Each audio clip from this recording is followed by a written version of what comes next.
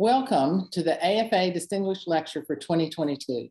I'm Laura Starks, and it's my privilege today to introduce Emmy Nakamura, who will give the AFA Lecture. Each year, this lecture is given by a scholar who's not directly in finance, but whose research has important bearing on finance issues, and that is certainly true today. The introduction of Emmy could take a long time, but since we all want to hear what she has to say about a critical topic, I will keep my introduction brief. Emmy grew up in Alberta, Canada with economists Alice and Masao Nakamura as her parents. She earned an undergraduate degree in economics from Princeton and a PhD in economics from Harvard. She's already contributed a great deal to the economics profession. Her current positions include the Chancellor's Professor of Economics at the University of California, Berkeley, co-editor of the American Economic Review, co-director of the NBER Monetary Economics Program, a member of the AEA Executive Committee, and on the CBO's panel of economic advisors. And I could keep going, but those are just some of what she is doing currently. She's an award-winning creative researcher, and her many research awards include the John Bates Clark Medal in 2019, being named to the American Academy of Arts and Sciences, being named by The Economist magazine as one of the decade's 8 best young economists, being named by the IMF as a member of Generation Next, top 25 economists under 45. She has won the Elaine Bennett Research Prize from the AEA, a Sloan Research Fellowship, and the Career Award from the NSF. Emmy is a thought leader in monetary policy, and I can think of no topic more pressing today than a better understanding of inflation. As Janice Eberly and Michael Woodford pointed out in a 2020 Journal of Economic Perspective article, Emmy has made a signature contribution to the field by integrating microeconomic and macroeconomic theory with data to increase our understanding of some of the most consequential, challenging, and long-standing questions in macroeconomics.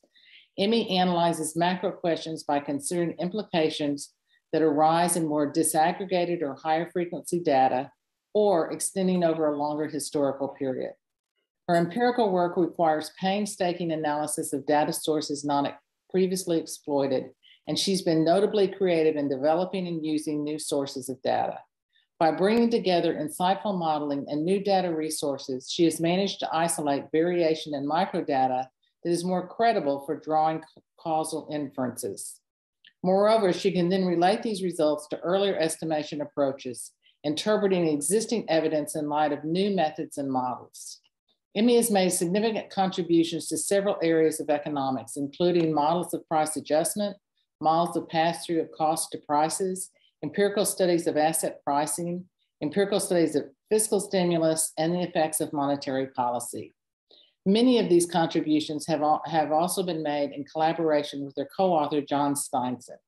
Today, Emmy will be talking about micro and macro evidence on inflation and monetary policy, and I very much look forward to learning more from her about this. And you can just put your questions in the Q&A, and then later Emmy will take those questions. Thank you, Emmy. Okay, well, let me first say thank you very much for that very gracious introduction, Laura, and particularly for inviting me to give this lecture. As you said, this is an incredibly topical issue, but I think it's also one where macroeconomics and finance have a lot to learn from each other. So I think it's one where there's a really useful dialogue that can go on between the two fields. So like you said, my talk is about micro and macro evidence on inflation and monetary policy. And I want to start with a statement that monetary policy is something that we think about every day, particularly recently, when monetary policy has been so much in the news. And there's a consensus pretty much in the mainstream media that the effects of monetary policy are large. This is probably something that many of you think about every day in your research, thinking about the effects of Fed actions, inflation risk premia, things like this. This is in some sense the bread and butter of a lot of research in finance as well as in macro. But the first thing that I want to start by reminding you of is the fact that in some senses it's actually surprising, even though we take it for granted. Why is it surprising? Well, monetary policy, you have to remember, is actually just about units. And units aren't something that we normally think would have an impact on the real economy. So say whether I measure your height in inches or centimeters, you wouldn't normally think of that as something which would matter for how tall you are. And so there's a sense in which it's surprising that monetary policy does anything at all. So some examples of this.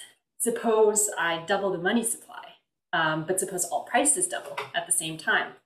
Suppose I double the nominal interest rate, but inflation rises by the same amount. Suppose the exchange rate devalues, but at the same time, the relative price of products in the home versus the foreign country adjusts by the same amount. Then maybe the nominal exchange rate devalued, but the real relative price between two countries actually didn't change. So these are all examples where even though there was a nominal action, so the nominal money supply doubled, but the real money supply didn't change. The nominal interest rate changed, but the real interest rate didn't change. The nominal exchange rate changed, but the real exchange rate didn't change, where it really becomes salient, the extent to which monetary policy is a matter of units. And you can see how it really could happen, that monetary policy could be irrelevant. I think in thinking about sort of the surprising way in which monetary policy affects things, it's useful to go back to this very clever analogy by Milton Friedman to the case of daylight savings time.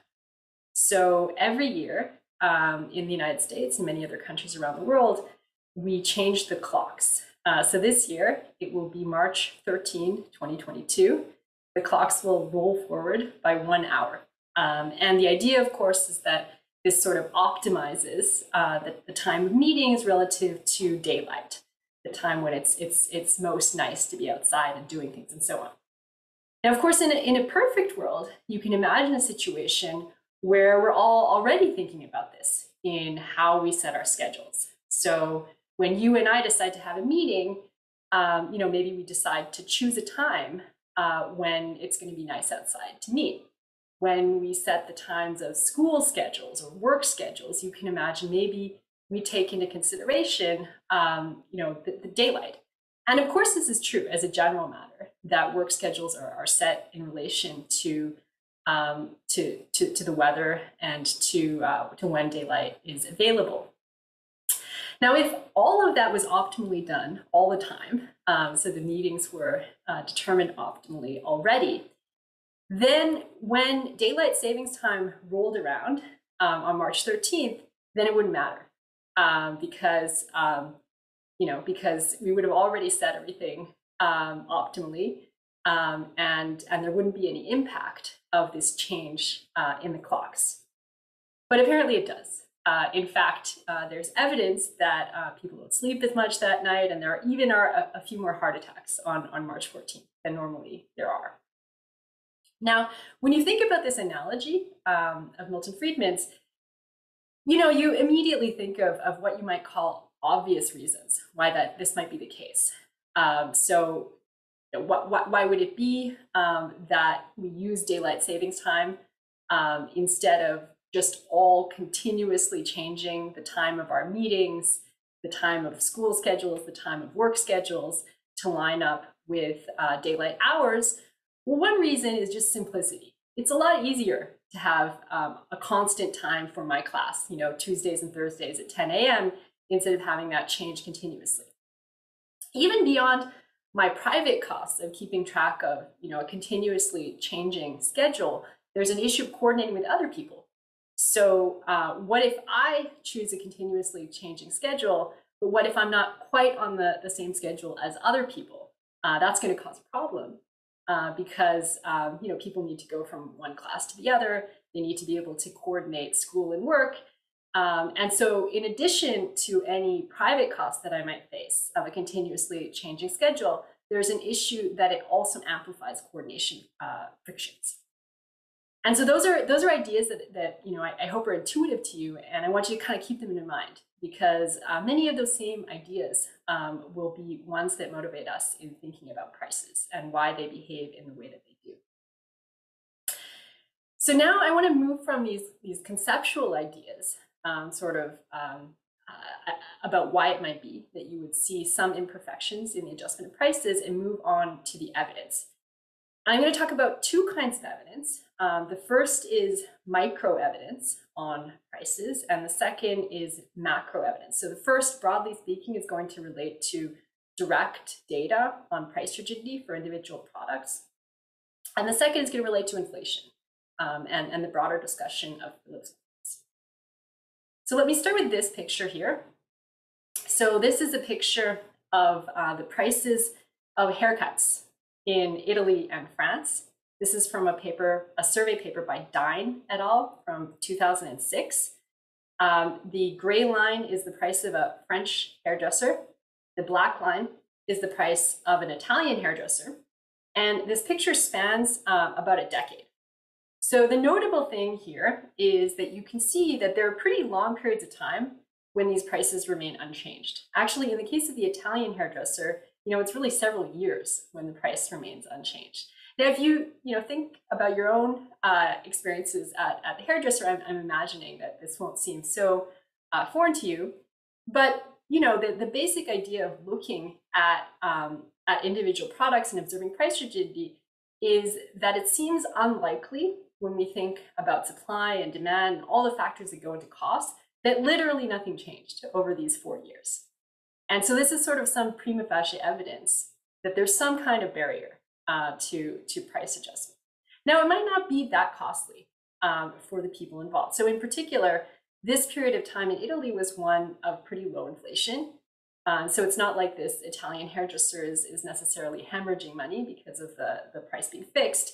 And after all, wages might not have been adjusting much either over this period of time.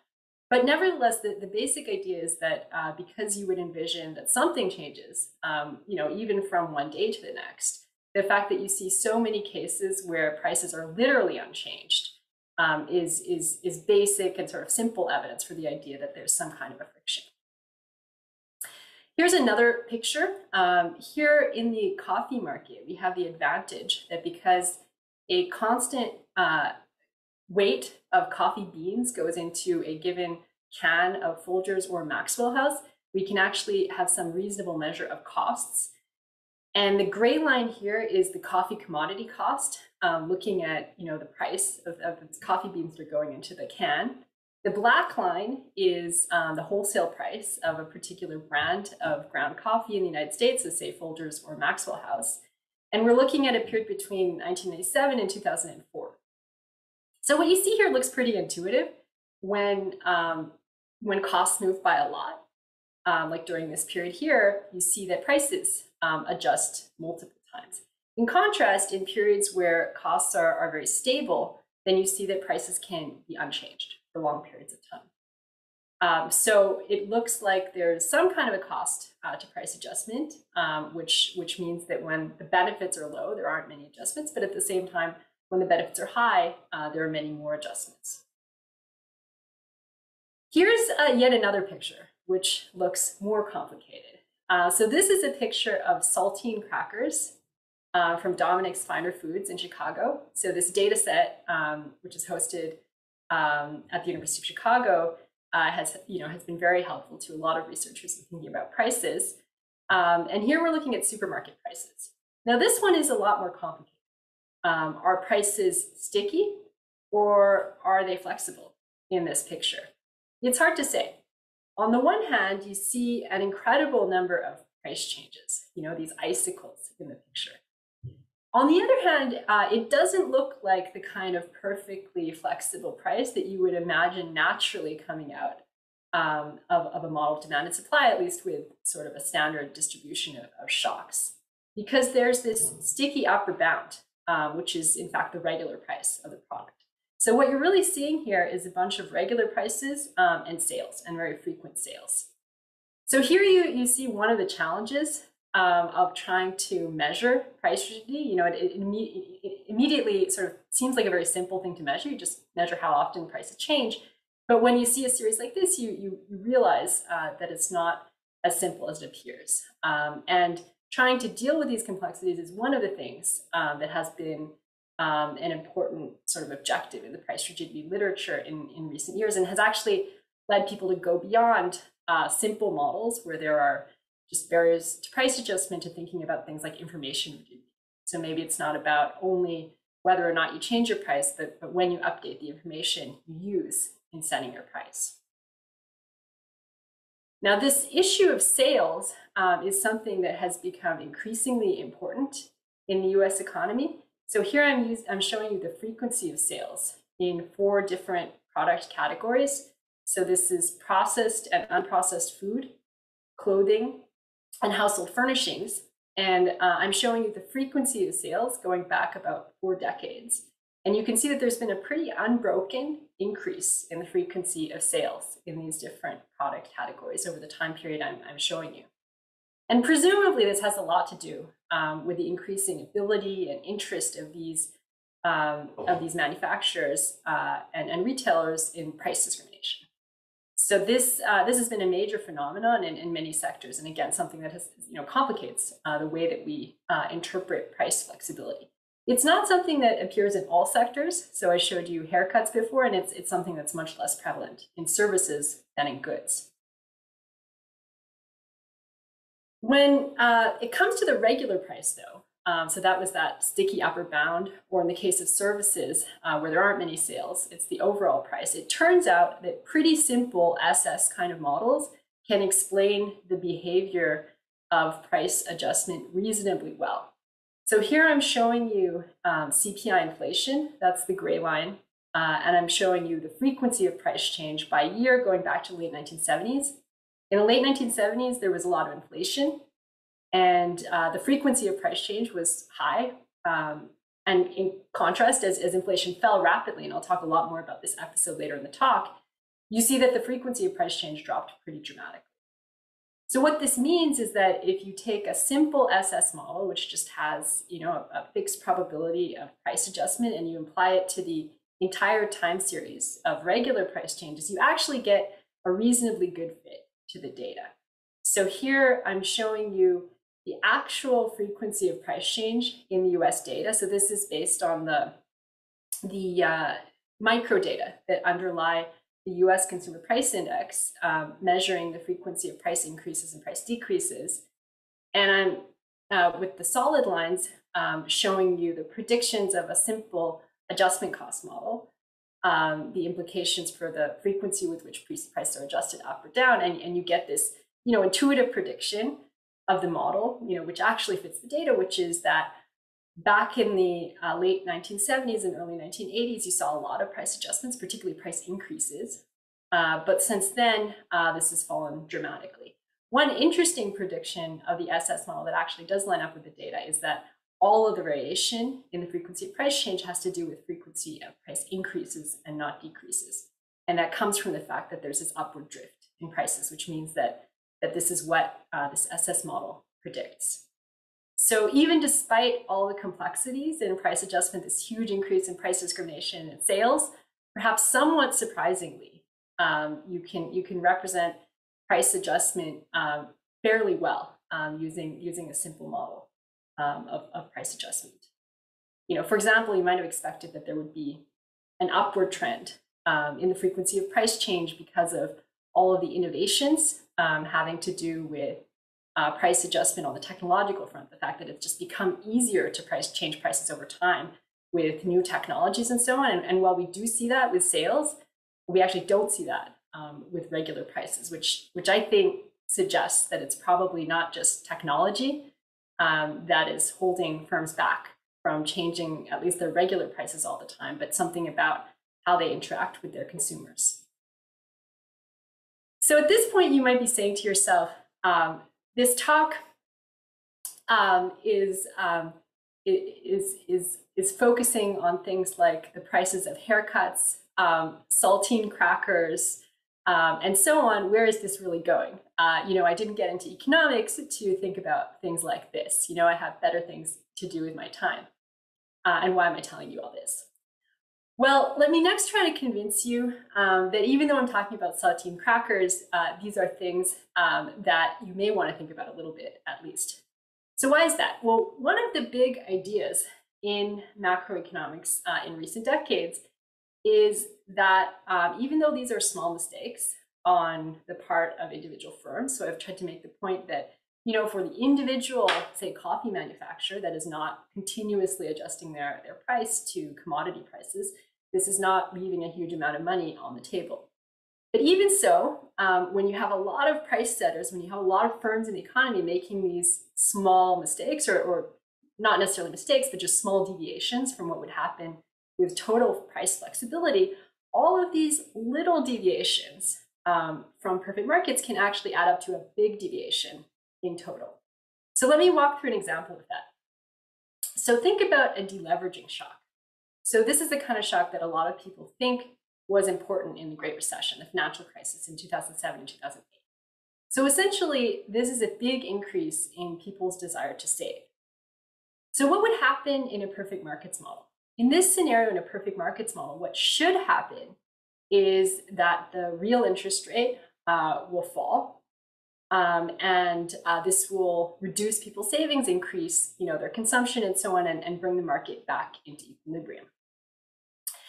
And in fact, this is what would happen in a perfect markets model, even if the nominal interest rate were at the zero lower bound.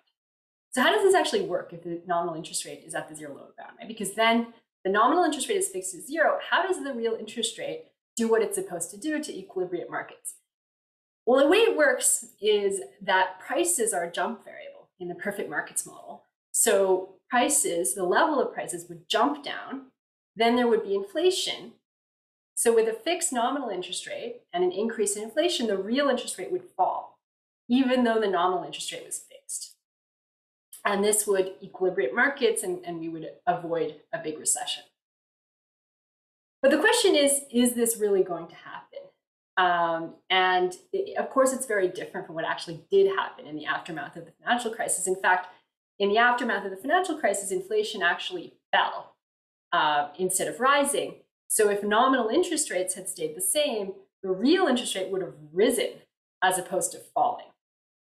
So there you see how the fact that prices essentially never jump as they would in the perfect markets model can potentially make a big difference, a sign difference, where in the perfect markets model, inflation is supposed to rise, prices are supposed to jump down, and then there's going to be inflation.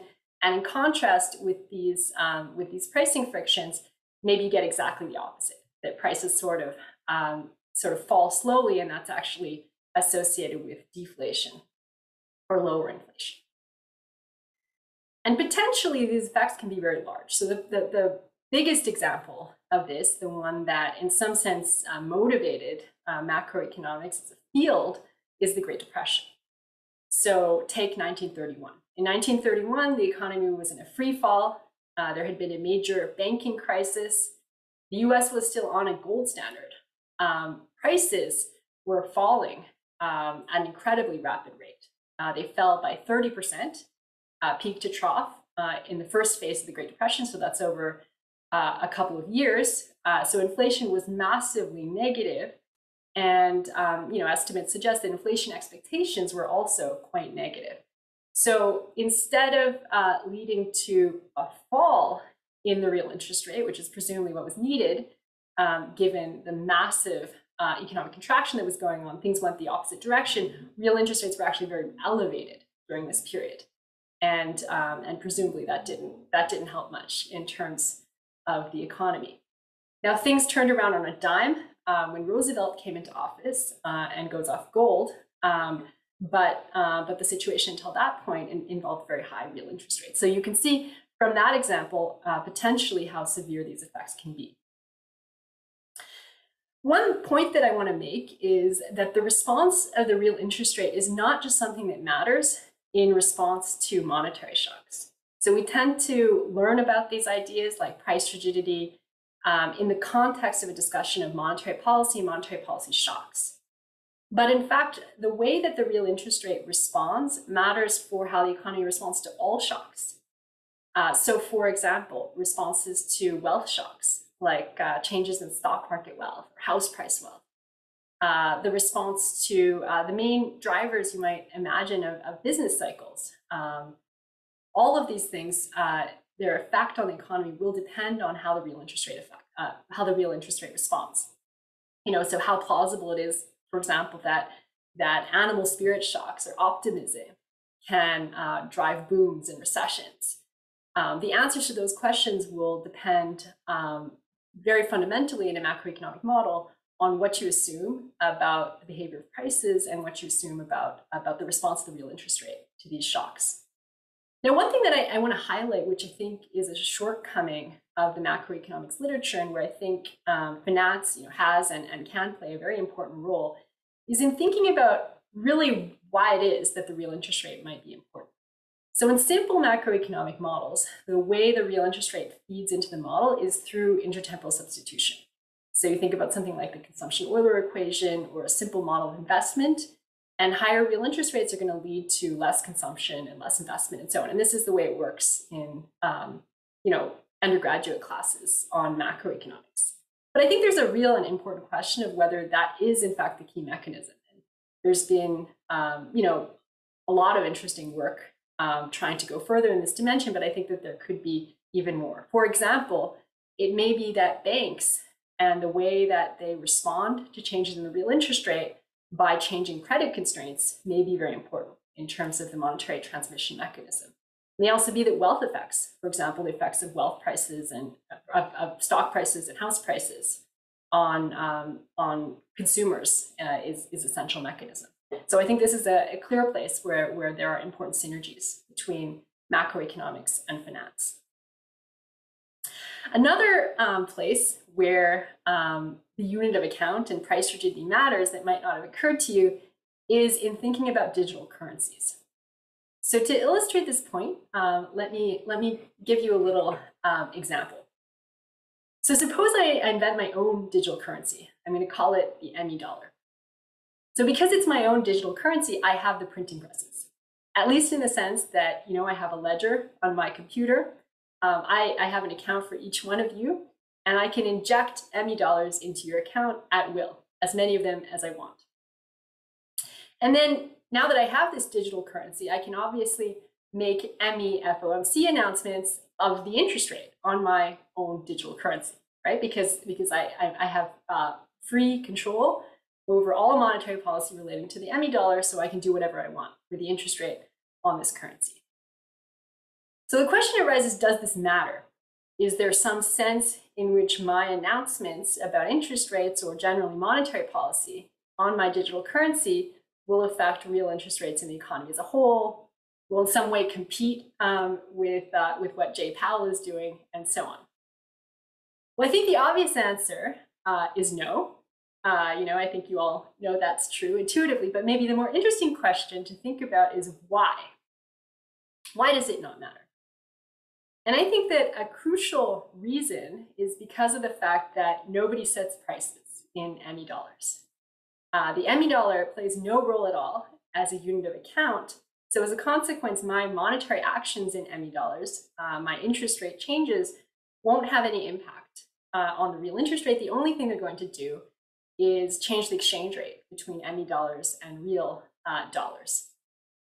And so for this reason, in thinking about digital currencies as well, the question of the unit of account, the extent to which the US dollar continues to be a primary unit of account, for example, I think plays an enormous role. And of course, there's an obvious analogy with other digital currencies, like, for example, Bitcoin. So let me now move on to the second set of evidence that I want to discuss, which I'm broadly going to call macro evidence on the behavior of prices. So here I'm going to talk not so much about individual prices, but about inflation. And in that context, I'm going to talk about the Phillips curve. The Phillips curve is one of the main sort of formal tools that macroeconomists have used to think about the behavior of inflation. So in this context, one of the main challenges that arises is that once you start thinking about inflation, instead of thinking about individual prices, it's not that there are no changes for periods of time and then big changes, as in the case of individual prices. Rather, the question becomes whether inflation is responding by the right amount, by a large enough amount.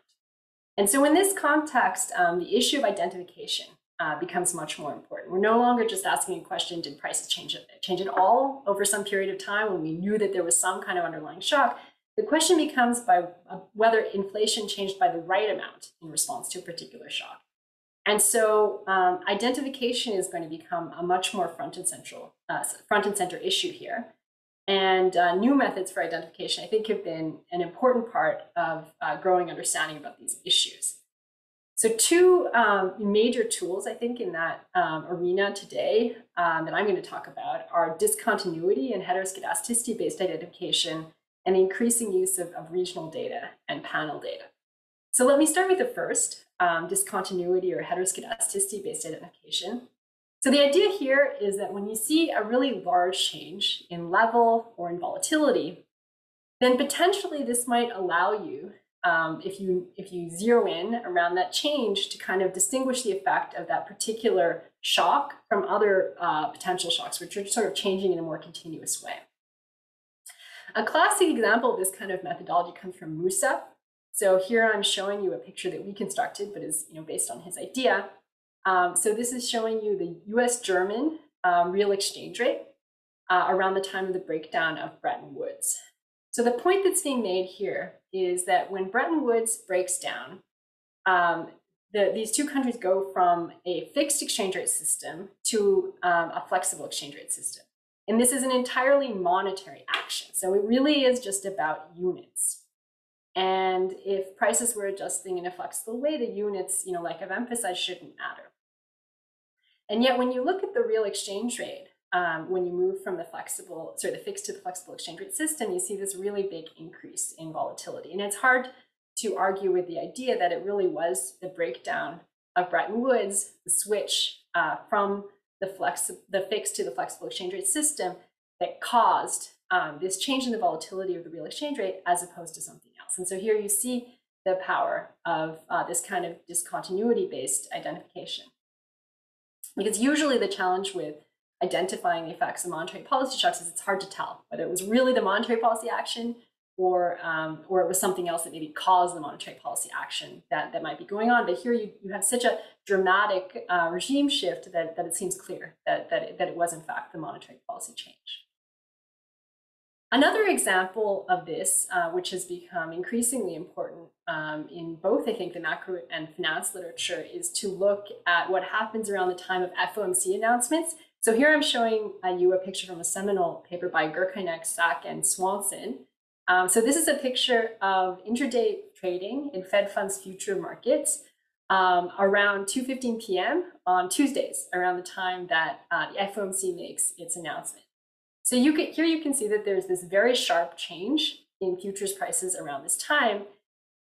And just like with the Musa paper, the power of this approach is that typically the huge problem in trying to identify the effects of monetary policy shocks is that it's hard to tell the direction of causality. So maybe you see something change, but was it really that the monetary policy shock caused the change? Or was it there was some other shock that caused both the monetary policy change and the outcome you're interested in? But here, because you can really zero in on what's happening around the time of the FOMC announcement, you can assume that, say, if there was good or bad macro news that happened even earlier that week or the previous week, that's already been taken into consideration in these financial market prices. And the response here is the response particularly to the FOMC announcement, so the monetary shock.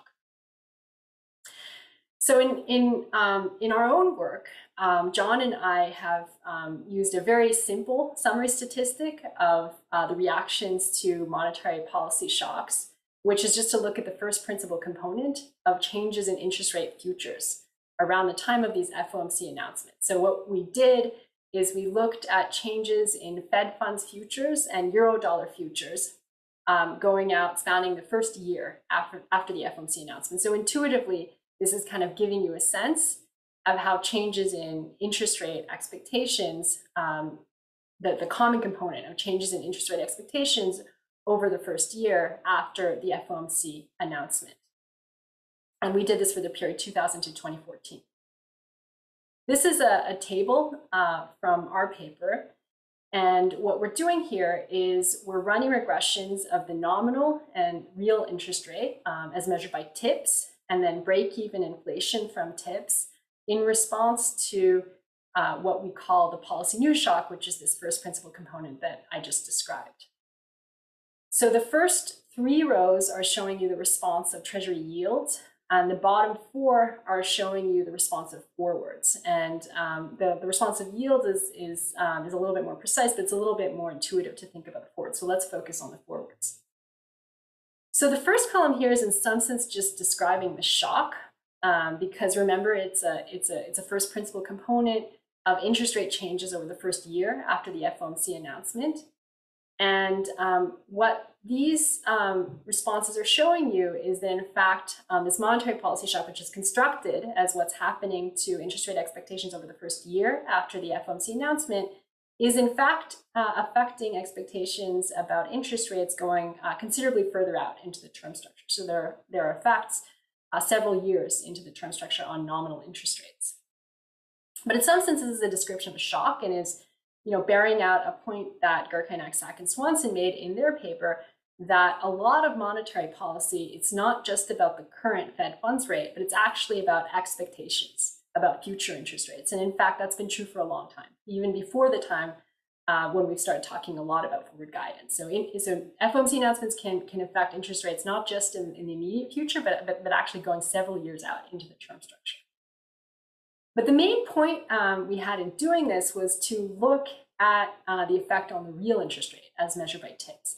So remember, this is sort of a big dividing line in macro models, because in a model with frictionless price adjustment, what would happen is that even though the Fed would control the nominal interest rate, there would be no impact on the real interest rate because the effect would be entirely absorbed by inflation.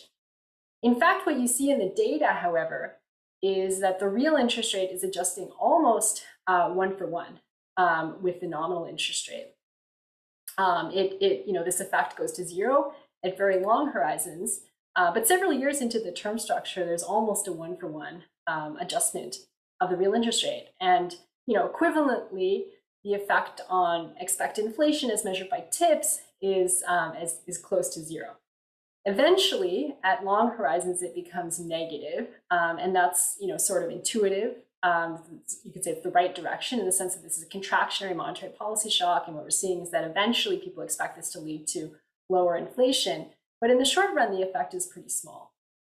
So the summary of this table is that, sort of consistent with what I showed you earlier, you see pretty big effects on the real interest rate, and pretty small and very delayed effects on expected inflation.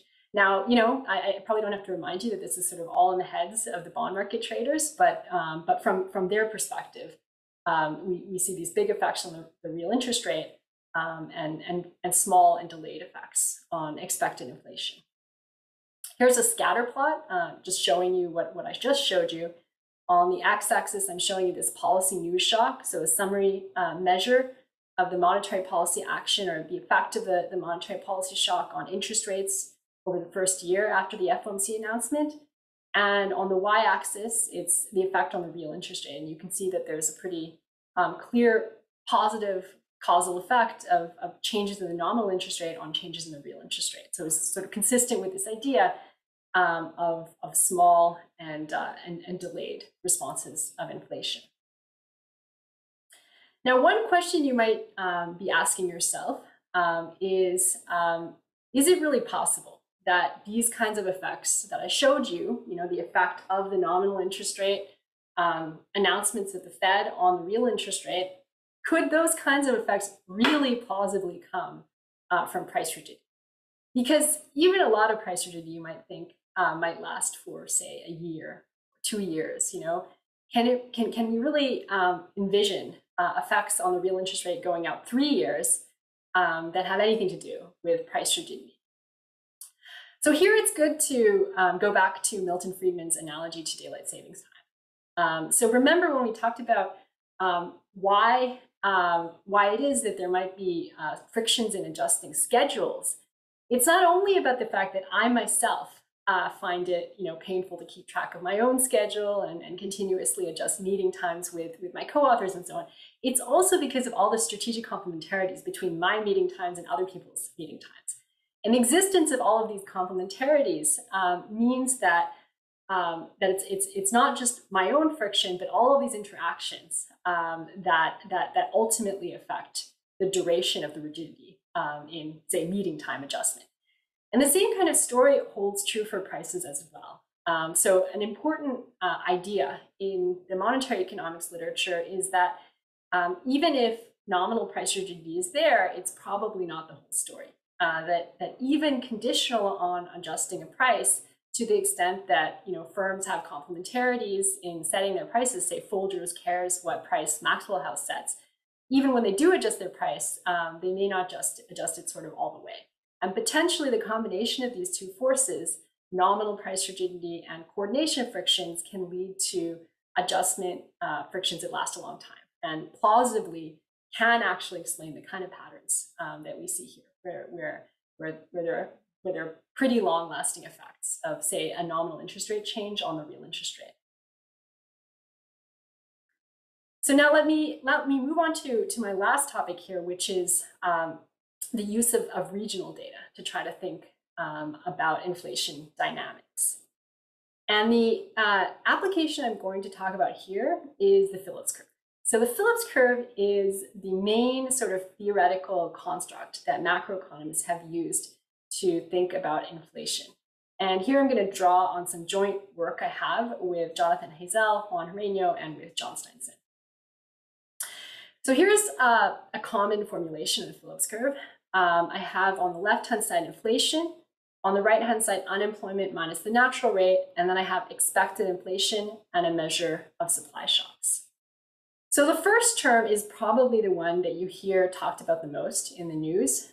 So the idea here is to look at the response of inflation to what people broadly refer to as aggregate demand, the difference, as measured here by the difference between unemployment and some measure of the level of unemployment that would arise in a frictionless economy. So it's the natural rate of unemployment. The kappa term here, which is representing how big that response would be, is what people call the slope of the Phillips curve. And this first component of the Phillips curve is what people refer to as the old Keynesian Phillips curve. Old Keynesian because it didn't include the second term, which is the expectations term.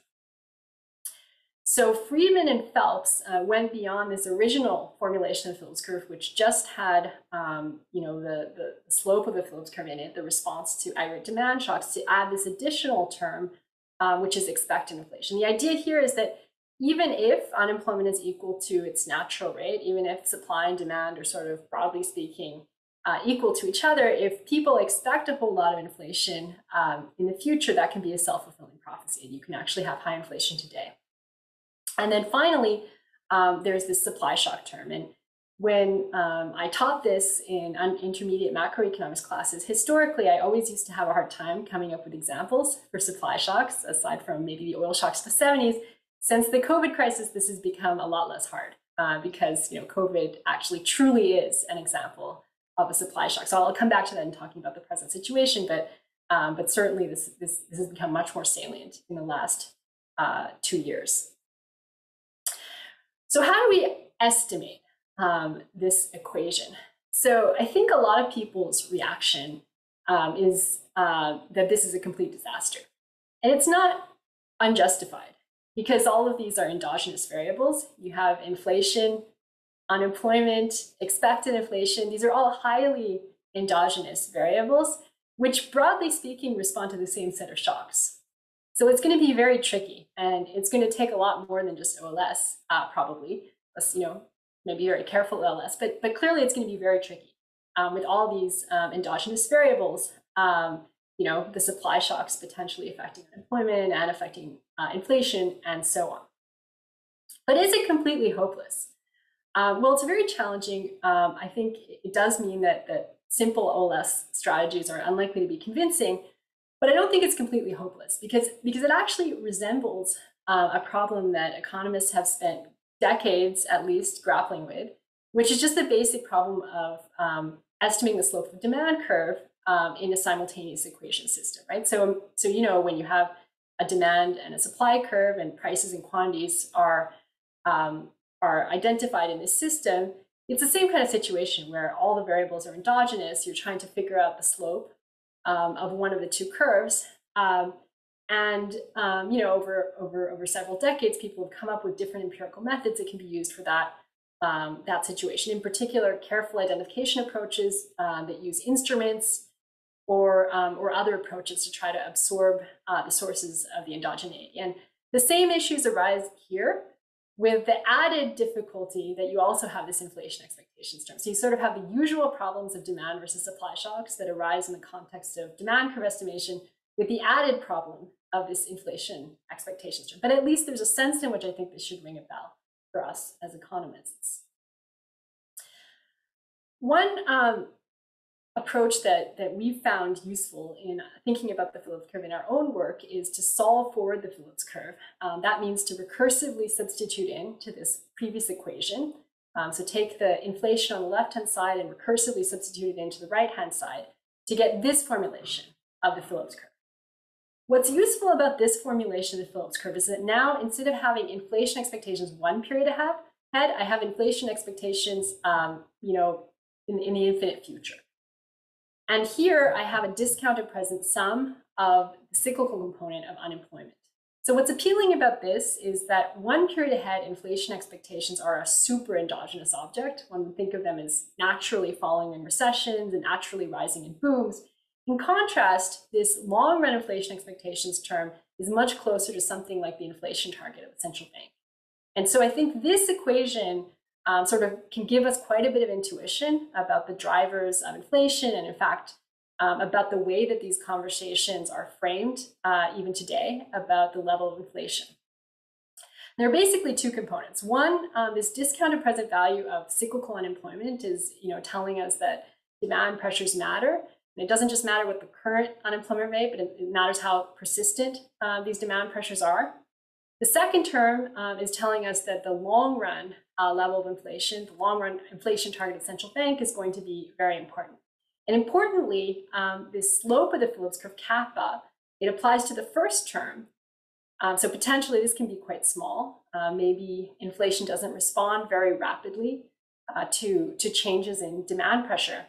But this second term has a coefficient of 1, regardless of what the coefficient on the first term is. So this long-run inflation expectations term can be very important, even if the slope of the Phillips curve is very low.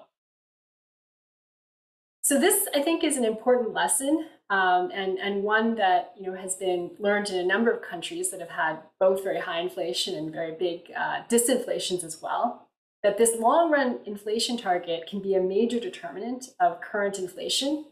Current inflation moves 1 for 1 with beliefs about the long-run inflation target, even if the slope of the Phillips curve is very low. And it also shows sort of very strikingly one of the estimation challenges with the Phillips curve. That you might imagine that you could estimate the Phillips curve by running a regression of inflation on unemployment, but you potentially have this very important omitted variables bias problem. That it could be that inflation is moving around even with no change in the unemployment rate because of changes in beliefs about the inflation target and sort of the extent of the monetary authority's commitment to this inflation target. And in fact, empirically, those changes have been very important. So here I'm showing you core CPI inflation going back to the late 1970s. So that's the black line here. So here is the period of double-digit inflation that we saw around 1980 in the United States.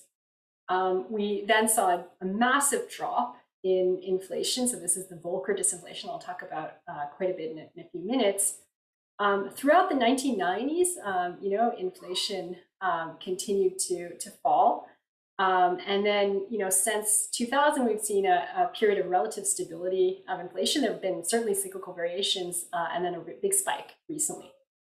What about long-run inflation expectations? So this is the Survey of Professional Forecasters measure of expected inflation over the next 10 years. You see that this fell very dramatically in the early 1980s, but it actually continued to fall through the 1990s. Then since the late 1990s, it's been almost completely stable, around 2%. It has risen somewhat in the last 9 months, but still remains relatively stable. Now, one idea, given all of these challenges with the estimation of the Phillips curve, is whether perhaps regional data could help. And you might think they could, because if you look at different states in the United States, they in fact have somewhat different business cycles. So there is a big common component, but there also are important differences. So here I'm showing unemployment for 3 different states, California, Texas, and Pennsylvania. And you can see, for example, that Texas had almost an extra recession in the late 1980s, probably relating to the fact that Texas is an oil state. Or that the Great Recession was much more severe for California than for Texas and Pennsylvania, because the housing boom and bust was much more severe in California than these other states. So potentially this kind of idiosyncratic variation by state might be able to help us identify the slope of the Phillips curve. And in particular, you might sort of envision a diff and diff approach. So suppose we see that Texas goes into a boom, but Illinois does not. Could we use a diff and diff approach? So let's ask, how much does inflation rise in Texas relative to Illinois when we see these different business cycle outcomes for the 2 different states? And there are a lot of advantages of going down this route from the perspective of the empirical challenges I just described. So you can absorb a lot of the common supply shocks in time-fixed effects. The long-run inflation expectations, you can also absorb in time-fixed effects, and you're just going to have more data points. There are a lot more local booms and recessions than if you just look at the aggregate data. There are also more options for identification, more potential sources of instruments and so on that you could use to deal with these really severe challenges of identification. But there's also a very important set of challenges. And I think this set of challenges is probably something that comes up in a number of areas of finance research as well, which is that when you estimate the slope of a regional Phillips curve, it's really not obvious that the lessons from that estimation will carry over directly into thinking about the slope of the aggregate Phillips curve, because you really are estimating a different parameter. In the one case, you're looking at the response of relative prices in, say, one state versus another to relative differences in unemployment. Whereas in the other case, you're looking at the effect on aggregate inflation. So it's not obvious that you're answering the same question. And from one perspective, they are fundamentally different experiments. At the same time, there's sort of intuition that they would be related, right? If there's a huge amount of price rigidity, you would think it would show up not only in how the aggregate price level responds, but also in how the regional price level responds. But despite that kind of intuition, there is fundamentally this challenge of external validity when you use regional data. How do you go from the regional to the aggregate, and how do you think about external validity? Well, in this particular case, one thing one can do is look at the implications of a simple structural model.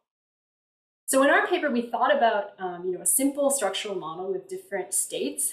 And it turns out that in that model, you can write down a regional Phillips curve. That's this equation here.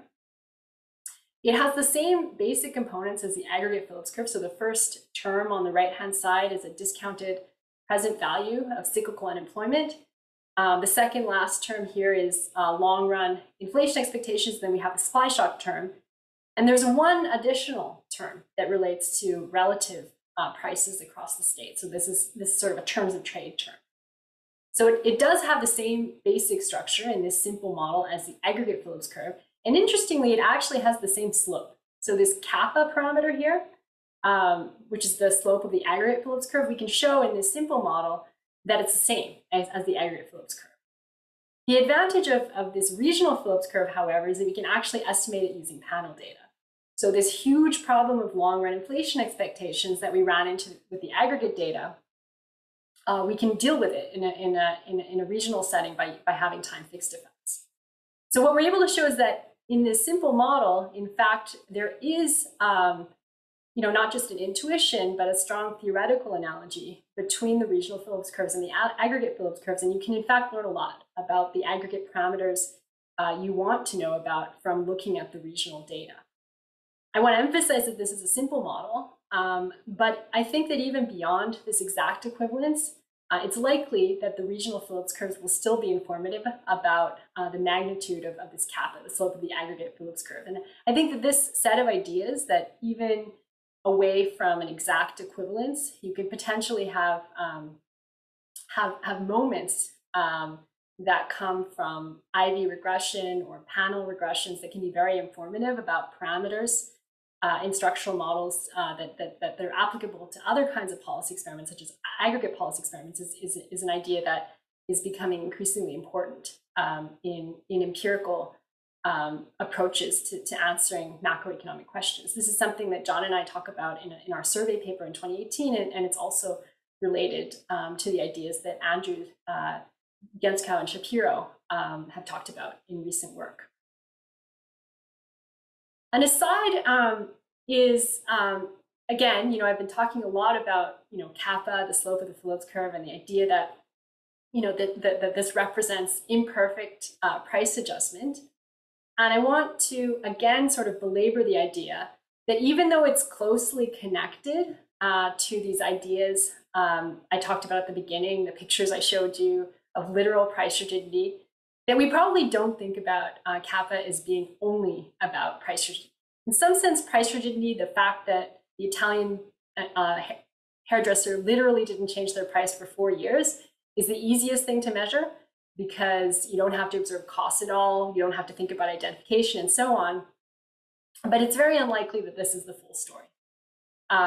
In fact, most estimates in macroeconomics suggest that literal price rigidity is probably less than half of the story, that you have to incorporate some other force, which in macroeconomics is usually referred to as real rigidities, such as the fact that there's coordination failure between price setters, such as the fact that there's wage rigidity, monopoly power, decreasing returns, various forces such as this that mean that even when you adjust your prices, given that everyone else isn't adjusting at the same time, you don't go all the way. But of course, this is much harder to measure, and in some sense, that's part of the reason there's such a strong degree of a focus on both micro and macro approaches to estimating the extent of pricing frictions. So in the context of the regional data, you still have these identification problems. I'm not going to go into detail exactly how we address them in our paper, but the point I want to make is that once you are using regional data, a major advantage is that you do have more options for identification. So in our paper, we use something like a Bartik instrument, for those of you who are familiar with that idea from Applied Micro. And those are identification approaches that just aren't available using only aggregate data, but become available to you once you're using disaggregated data to estimate these effects. So I think there really are a lot of advantages to being able to draw these analogies between what's happening across cross-sectional units and what's happening at the aggregate level. So do we get anything interesting out of this approach? Well, I think there are some interesting lessons. So in particular, it's hard to even sort of remember this at this point in time, given all the recent discussion of high inflation in the United States. But for the last several decades, the primary, sorry, I shouldn't say several decades, but at least since 2000, I would say, the primary discussion when it came to inflation in the Phillips curve was really whether the slope of the Phillips curve was falling or whether it was in fact completely zero. And so the major topic of debate was the extent of flattening in the Phillips curve. And one often saw a picture like the one I have on the left-hand side here, where the evidence suggested a very steep Phillips curve for the 1980s, but that post-1990 or post-2000, the Phillips curve was almost completely flat. And so this is something I'm replicating here using our data. And importantly, this is based on the regional data, but not including time-fixed effects. So the importance of that is I'm not taking out the effect of changing long-run inflation expectations. But a big payoff of moving to these regional data is that I can include these time-fixed effects, which are going to sweep out the effects of common factors that are affecting all states. So in particular, inflation expectations, long-run inflation expectations were falling like a stone in all states in the United States in the early 1980s. Once I include time-fixed effects that account for that effect, then the slope of the Phillips curve really looks much more stable between the first part of the sample period, the late 1970s and early 1980s, and the latter part of the sample period, There's so there's the extent of flattening is much less than in the case where we don't include these time fixed effects. And the real reason for this is that once we move to this empirical formulation where we're able to account for changing regimes and changing expectations about inflation in the long run, it turns out that this matters a lot. And in particular, the interpretation of the Volcker disinflation is very different. So one interpretation of the Volcker disinflation that you might have heard is just the idea that the Phillips curve was very steep in the past and maybe is not so steep anymore. But according to this methodology, you end up with a different interpretation. The interpretation you end up from this methodology is that inflation in the Volcker disinflation fell mostly due to the declines in long run inflation expectations. So in other words, the regime changes that happened as part of Volcker's changes in the policy of the Fed, and that only 2% of the decline in inflation that happened around this period was actually due to the steep Phillips curve. In other words, high unemployment. Another conclusion you get out of this analysis is that you really do need supply shocks, and the natural candidate would be oil shocks to explain the very high inflation that we saw in the early 1980s. So one thing this underscores is the importance of long-run beliefs about inflation. This is really putting a lot of emphasis, not just on the slope of the Phillips curve, but on the anchoring of people's expectations about inflation in the long run. And I think this is another area where I think, even though there has been a lot of interesting work, I think we could do even more. These are very important questions. How does the monetary authority change people's beliefs about long-run inflation expectations? This is fundamentally hard. It's clear that a lot of the time people don't pay much attention to what the Fed says.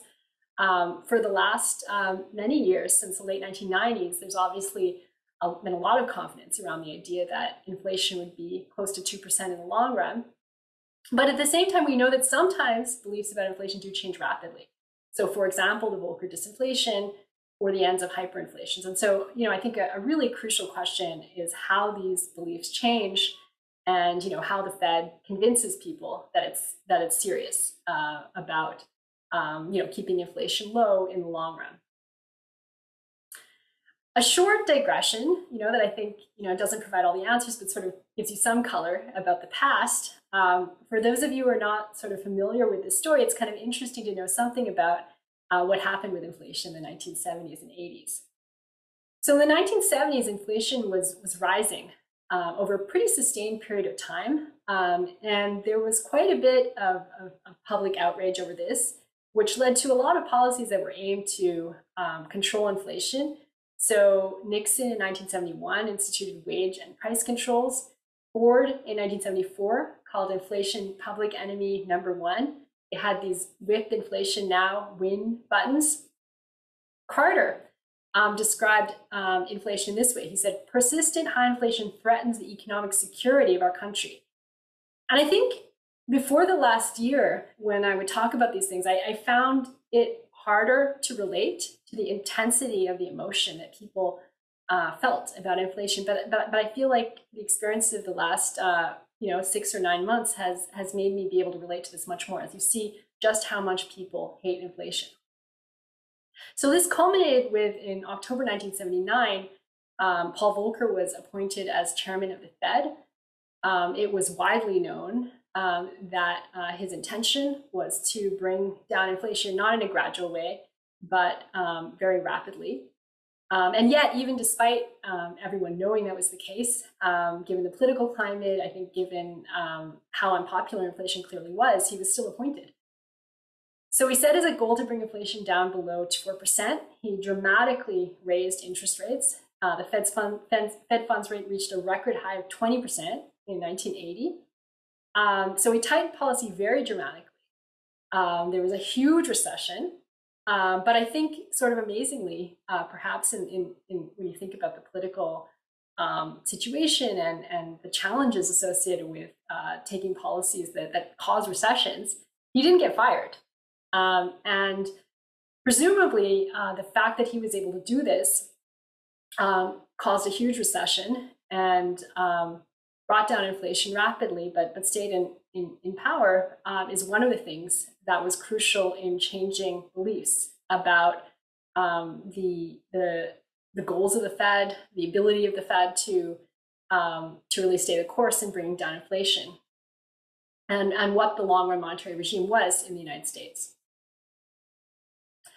So what are the lessons from the past, I think, that are relevant to the present situation?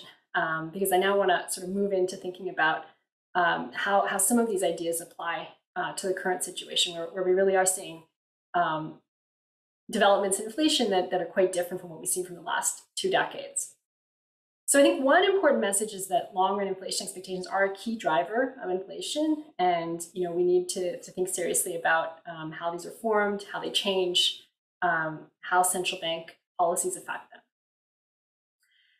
A second lesson is that in terms of the historical experience, demand-driven inflation, it does have a systematic effect. There is a systematic effect of the unemployment gap, cyclical unemployment, on inflation, but at least given stable inflation expectations, so when people are convinced that the long-run inflation target of the Fed is around 2%, and with a typical amount of persistence of these shocks, then the effects are, have been pretty modest historically.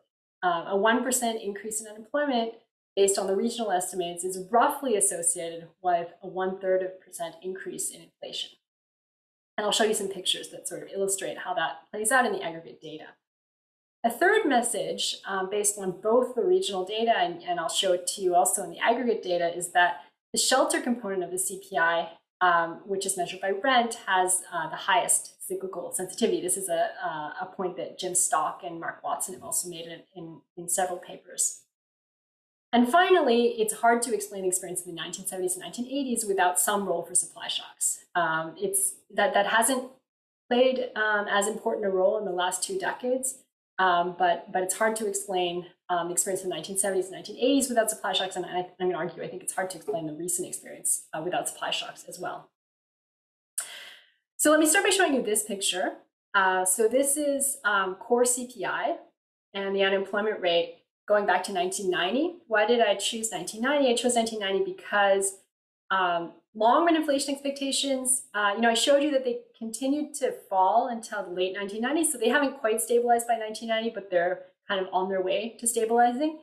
Some of the continued decrease in inflation that you see during the 1990s, I think certainly should be attributed to the continued decline in long-run inflation expectations over this time period. But this is a period where you're starting to see some stabilization. So when you look at this picture, so the blue line is core CPI, the red line is the unemployment rate. You see what I mean about the systematic but small response of inflation to unemployment in the past. So it is true that systematically when you go into recession, so the shading is showing the time of recessions, like for example, the Great Recession, you've seen some decline in inflation, but these effects have been relatively muted. You might react to this picture in different ways. I mean, obviously there's a lot of noise here, and this is where, I think the regional data is helpful in convincing us that this relationship is really there. But I would summarize the facts as suggesting a systematic but small relationship. Now here I'm adding COVID. You see the historic rise in unemployment associated with COVID up to about 15%. You also see, however, that the increase in unemployment was accompanied by an equally rapid, almost decrease in unemployment. So it's, the fastest recovery on record of unemployment by far. So certainly the decline in inflation associated with the onset of COVID was much less than this 1/3% number that I cited. But I think it's fairly easy to explain that in the sense that if you remember what the expression for the slope of the Phillips curve looked like, it's actually a response to a discounted present value of cyclical unemployment. And COVID was such a transient increase in unemployment, not just transient, but I think it was expected to be transient. I remember when I left my office after the initial onset of COVID, people saying, well, maybe it'll be a few months. And so I think this was a case where the recession was perhaps people were maybe persistently optimistic about how long it was going to last. And that was probably one of the things that meant that inflation didn't fall as much as you might have expected in the initial onset of COVID. What else could explain why we didn't see a huge decline in inflation associated with COVID? Well, the obvious other reason is supply shocks. So as I said earlier, when I used to give lectures on these topics to undergraduates, it's hard to come up with examples of supply shocks. That's no longer true. There are very obvious reasons why COVID actually did lower productivity during, through, for example, people's need to care for sick workers, being sick themselves, new safety regulations, and so on. So all those things are things that, would have mitigated the fall in costs or increased costs and lowered the fall in inflation.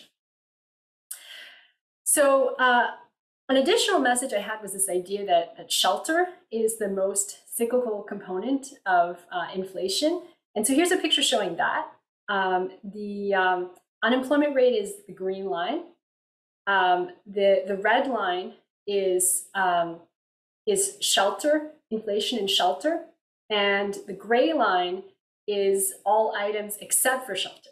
So you can see that shelter has this particularly systematic relationship with unemployment. And you can see that that was true before COVID, and it's also been true during COVID. And in fact, the behavior of shelter inflation, both in terms of the initial onset of COVID and the experience during the recovery from COVID, has looked not so different from historical experience.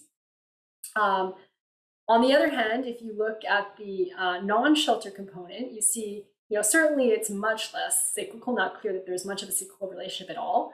One interpretation, of course, is that this component is much more exposed to supply shocks. And you've seen a very dramatic increase in this component in the recent period. Now, I think there are two ways of reading the fact that, shelter looks like it sort of has a similar relationship to unemployment as it did historically, whereas the non-shelter component looks very different. One way, which Jason Furman, among others, has been emphasizing, is that maybe shelter is just on its way; it's just going to catch up. Another point is that shelter is probably a lot less exposed to certain types of supply shocks that have been important for the rest of the basket. So shelter involves less. So the labor input is obviously less influenced by the direct cost effects of COVID as well. So in the last 9 months, there's, as a consequence of these factors that I emphasized at the end of this series, sort of a normal reaction of shelter, but a very abnormal reaction of the rest of the CPI basket, there's been a really big spike in inflation. And this is true even though unemployment is higher than it was pre-COVID. So if you took, the very simple Phillips curve formulation, you would say there's more slack than there was pre-COVID. One, I think, natural reaction to this is that unemployment is a very imperfect measure of labor market tightness. So while this was maybe a reasonable measure of labor market tightness in normal times, COVID has changed things in very unprecedented ways. In particular, vacancies are very high relative to unemployment right now. There's been a completely unprecedented decline in labor force participation. And there have been big sectoral shifts in the labor market, so big changes in where workers are needed. And potentially this is one of the things that's really changing the extent to which unemployment can measure the extent of labor market tightness. And vacancies, for example, suggest that we have a much tighter labor market than pre-COVID, even though unemployment has not fallen to the same level. The last thing to discuss is the role of supply shocks. And as I said, I think, it's pretty clear there have been some real supply shocks. So there's been a really unprecedented decline in labor force participation associated with the COVID recession. There also are clearly direct costs of COVID for firms that I mentioned earlier, sick days, safety precautions, things like that. And then finally, one important thing to recognize is that there have been really substantial relative price shocks. I'll show you a graph in a moment illustrating this massive structural shift for demand from services to goods that many people have noted. One point that has been made, for example, in a recent paper by Guerreri and co-authors that they presented at Jackson Hole, is that this looks like a supply shock in a model. Now, I think the fact that supply shocks are back is something that does draw an analogy to the 1970s. And in the 1970s, this eventually, at least over a period of time, led inflation expectations to become unhinged and led to the inflation experience that I described throughout the 1970s that culminated with Volcker and the huge response in monetary policy. So just to show you this in graphs, here's the labor force participation rate. You see not much of responsive labor force participation in the last two recessions, but in the COVID crisis, you see a decline that appears to be persistent on the order of 1.5 percentage points or 2 percentage points. So that's a huge difference versus the experience in previous recessions. Here's the fraction of spending on goods versus services. So, in some recessions, there hasn't been much of a change in this statistic at all. During the Great Recession, which was a particularly large recession, you saw a pretty substantial decline during the recession. I think the natural interpretation of this is just that people cut back a lot on goods spending, durable goods in particular. During recessions, you saw a big decline and then subsequently some increase. In the COVID recession, you see it looks completely different. There's a big spike in spending on goods versus services. And I think, a natural interpretation of this is that people's preferences have really changed, both because of regulations that make it harder for us to travel and consume other services, and because of fears that people have about consuming services relative to goods. But this is a huge change that you would expect to lead to changes in efficient relative prices. And the question is, how much is this going to translate not just into changes in relative prices, but maybe to changes in the aggregate price level? Okay, and the last graph I want to show you that, of course, is related to the amount of demand pressure is the personal savings rate. So, here's personal savings, starting from before 1990 to the present, and you can see that that is truly off the charts. So this is related to the combination of fiscal stimulus and all of the restrictions on spending that were part of the COVID crisis. So this is another very unusual feature of COVID relative to any recession that we've seen. Now, so I think, the fact that supply shocks are back, it is something that makes us think about the 1970s, the 1980s. What are the ways in which this period looks very different? Well, at least so far, we do see a lot of stability in terms of long run inflation expectations. So here is the core CPI inflation rate, the research series from the BLS. The gray line is the survey of professional forecasters, long run 10-year ahead inflation expectations that I showed you before. And you can see that there's just a very small uptick in this in the recent period in the face of a very large increase in core CPI. There are different measures that you can look at for long run inflation expectations. So I was showing you the survey of professional forecasters, that's the blue line. The green line here is 5-year ahead survey of professional forecasters inflation expectations.